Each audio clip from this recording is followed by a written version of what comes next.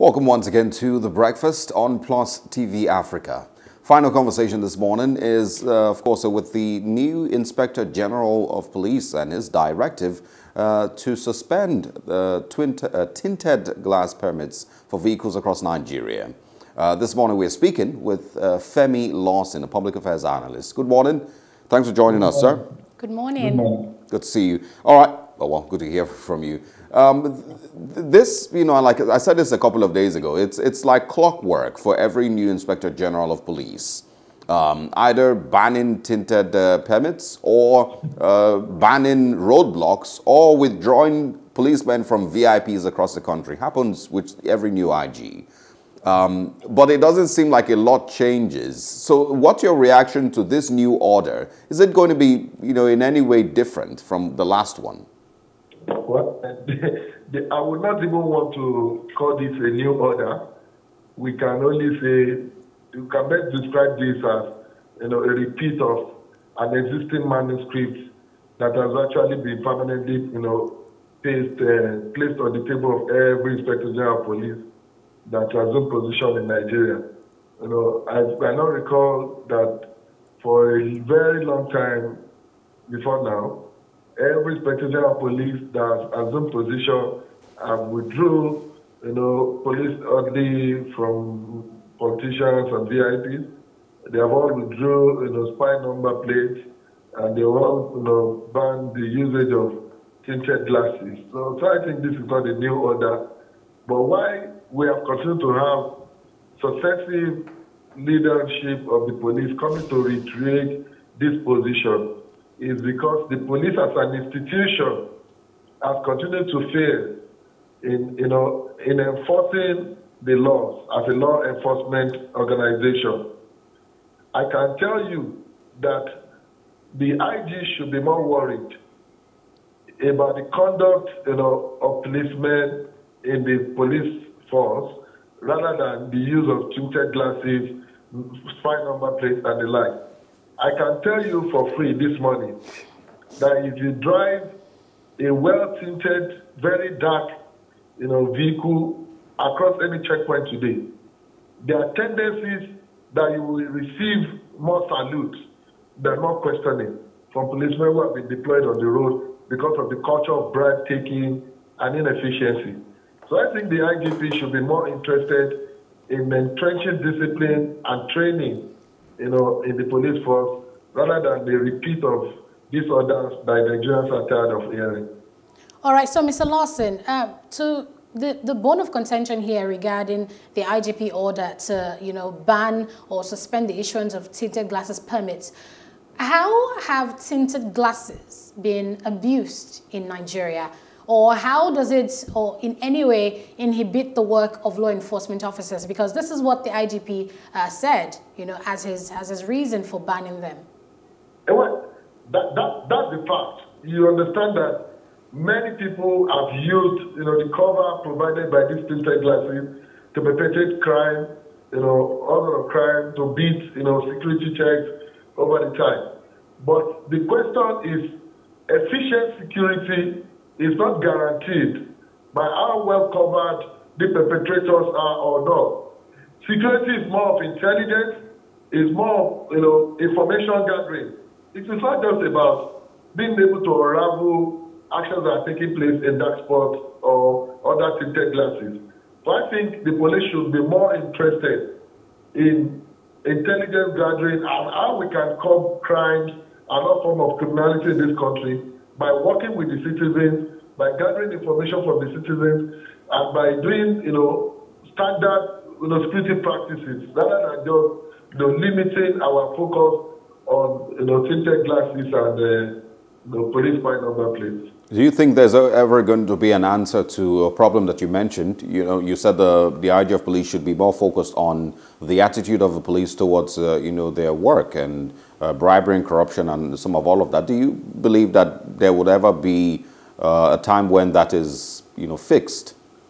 Well, the truth is that until not only the police as an institution, but until the government itself is ready to reform what we call the policing system in Nigeria, you see, all these fire brigade approach and shortcut attempts will lead us to nowhere.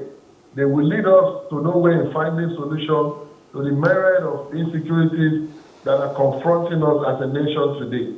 So it requires more than, this, what I described as fire brigade approach by the police or other security agencies to tackle the question of insecurity in the land. It's a systemic issue. It's an institutional issue.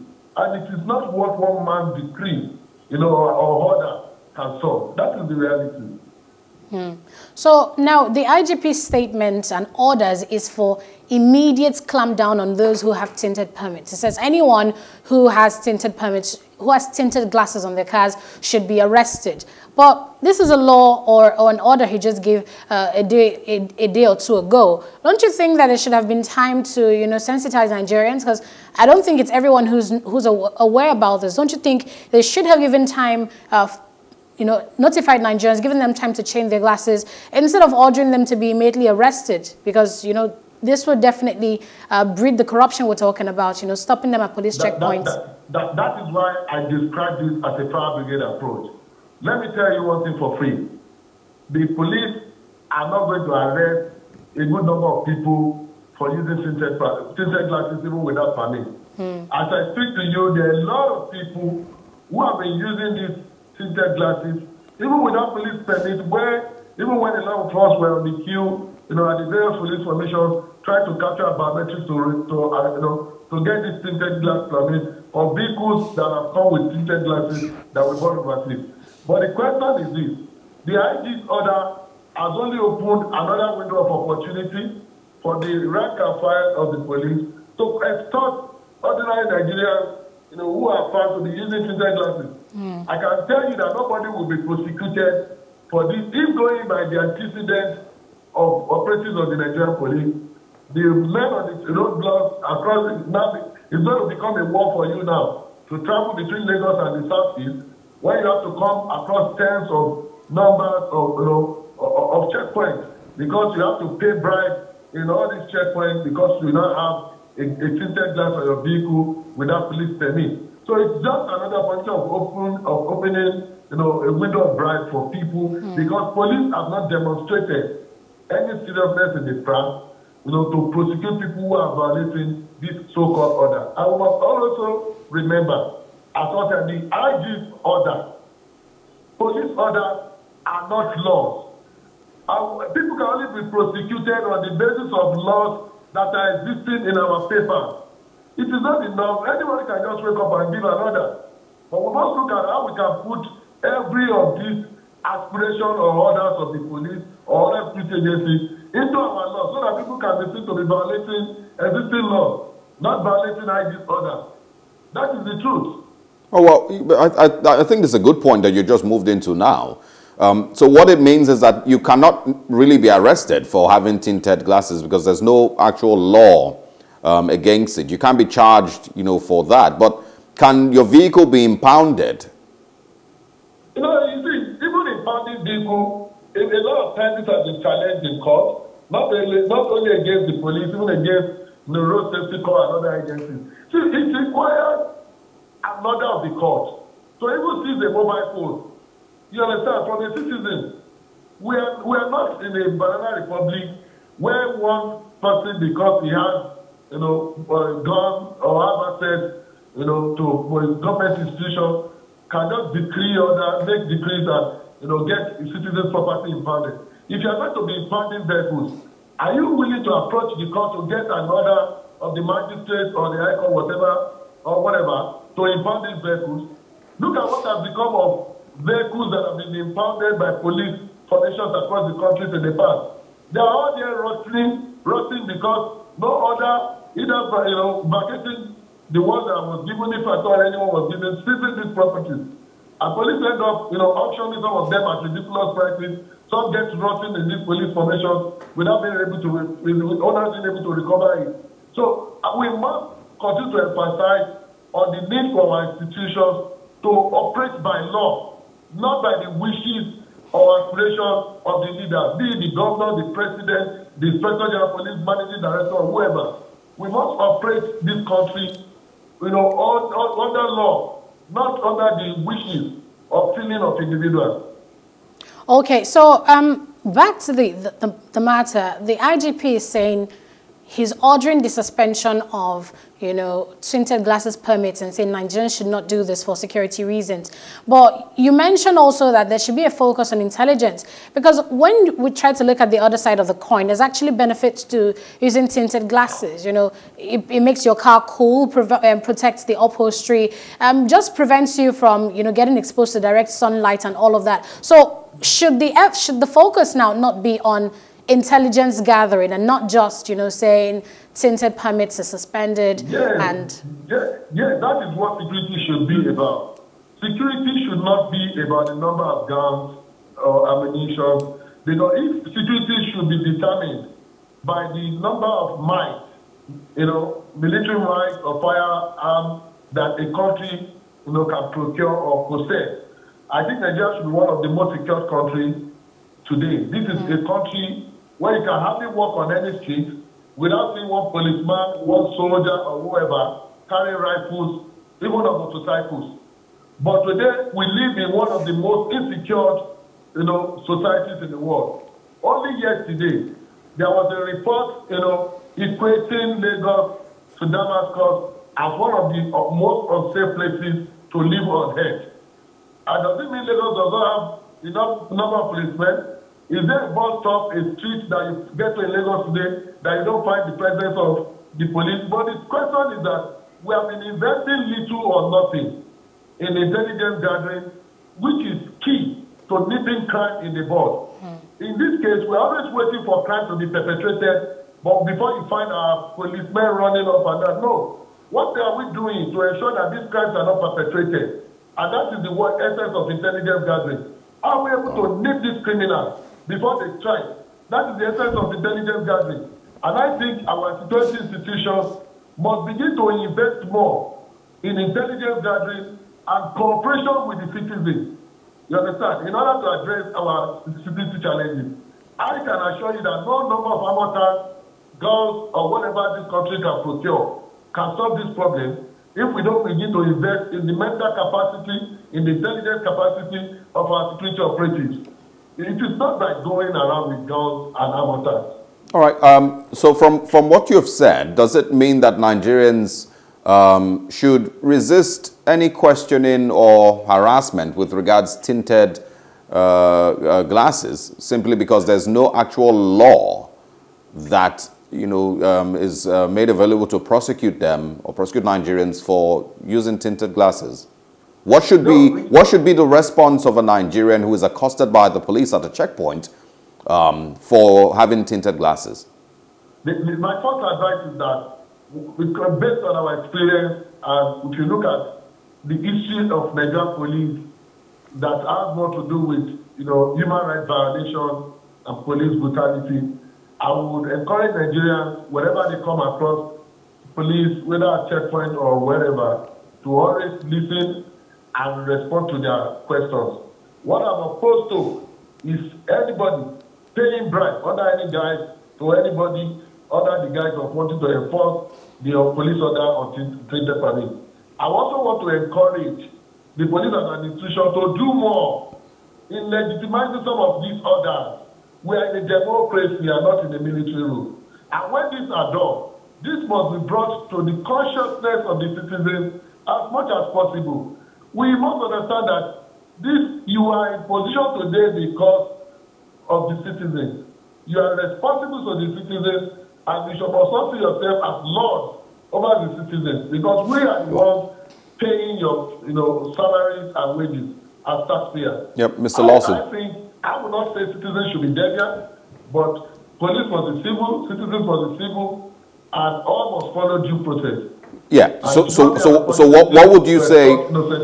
Yeah. So what would you say is this due process? If you're driving, for example, if you're driving in a friend's car tomorrow or your car sometime today, and you're stopped by the police and questioned about tinted glasses, what would your response be? If, for instance, after an order has been given, after the day that order was given, I can tell you for free that people were still at the various police commands, filing application, for the use of tinted permits. You understand that if you come to the Lagos State Police Command, in Kenya here. You can find this happening almost every hour. People finding, requests. Most of the vehicles that are brought into this country today, particularly the sport utility vehicles, come with factory-fitted tinted glasses. So by implication, are you saying if I purchase a car that has been brought into Nigeria today with factory-fitted, tinted glasses, will I have to stop using the car because of the police order? So no. So there was a window given for people who have this to use their vehicles, and that when the proper thing is done and the due process is laid, like the IGP has promised, then people then should go and apply, for the use of these glasses. But you cannot restrict people from moving, because this right of movement is a constitutionally guaranteed right, because you think they are driving vehicles in tinted glasses. I don't think that would be a violation. I think that would be a violation of the constitutional rights of the people. All right, Femi Lawson, thank you very much for your time this morning. Thanks for, bundling this conversation for us. Thank you. Good morning to you once again. Yeah. I personally never even thought about it that way. It's not law. There's no actual law. Just like the Twitter ban, it was just a declaration. So anybody can wake up tomorrow morning and say, no more pepper in your stew. It's pretty much similar. Yes, I understand, the security implications for, these pronouncements by the IGP. So police will come check your stew. Yeah, so they might wake up anybody. Pepper, it's pretty much same with anybody waking up to say, pepper is no longer good for Nigerians. So, use only tomatoes to make stew. And then it automatically doesn't become law. You can't be arrested for that because there's no law with which you be charged. But you know that most times when you listen to or read statements from press releases from the police, you hear the IGP has ordered, the state command has ordered. There is actually no law. But you know the kind of country you live in, just like he said, that he would have given so and so advice, but when he takes into consideration the human rights violations by the Nigerian police force, what really can you say? Yeah. At the point of altercation, they can pull out a gun and just shoot you dead. This is Nigeria. That's why I had to ask the question, what should be the response of a Nigerian when you're asked questions concerning your... Say yes, sir. Comply to do what exactly now? To take the tinting off? Because, but at that point... he said it already. This is just an avenue for all... Really, it opens up an avenue for police officers to extort Nigerians. Because when you see... when a police officer sees someone with a tinted glass, I mean, just like I mentioned, no time was given. They didn't say Nigerians are given the next 30 days, 60 days to make sure that they get permits or... If it's possible to change the glass, nothing. The statement from the IGP says immediate clamp down. So if I have a tinted glass, what do I do? I shouldn't drive, I should take an Uber, or what do I do? So it's just like he says, opens up an avenue for the police to begin to extort Nigerians. Best case scenario, can you actually be taken to court? Can you actually be charged with something? Thank God Justin's strike is over, so maybe. Oh, no, it's wild. But that's it here on The Breakfast. Join us and contribute your quota on Facebook and Instagram. You can also comment in the comment section of our YouTube channel at Plus TV Africa everywhere. My name is Aneta Felix. Thanking you for joining us this morning. And I am Osarogie Ogbonmwan. See you at 9.